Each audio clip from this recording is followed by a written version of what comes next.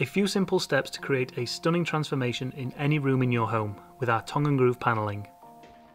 Adding tongue and groove panelling is a quick and easy way of giving your room a completely different look. And if you follow these simple steps, you'll have it done in no time. These are the tools you'll need for the job. Firstly, decide how high up your wall you want your panelling to go. Measure this vertical height and mark it on the wall.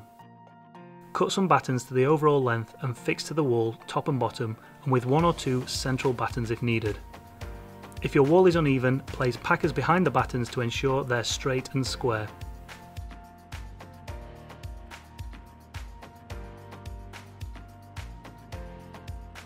Next, cut your individual lengths of panelling to the height you decided, and from the corner of the wall begin to pin the panelling to the battens.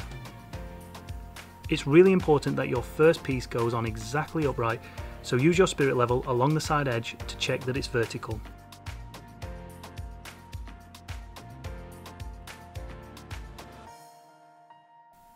Continue along until the full run has been panelled. It's worth checking every 4th panel just to check that the panels are still vertical. If you find the level is running out, just give it a little tap with a hammer using an off-cut block and check again with your spirit level. When you get to the final piece, it's a good idea to join your cut piece to the preceding full width piece and fit them both together into the corner.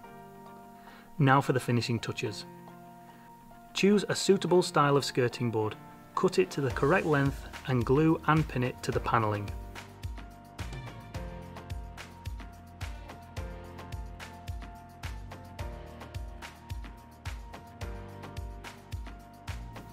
Don't forget to add a decorative moulding to finish off the top of the panelling.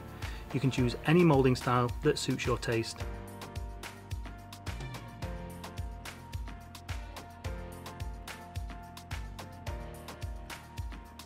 Fill and sand any little holes and it's ready to paint.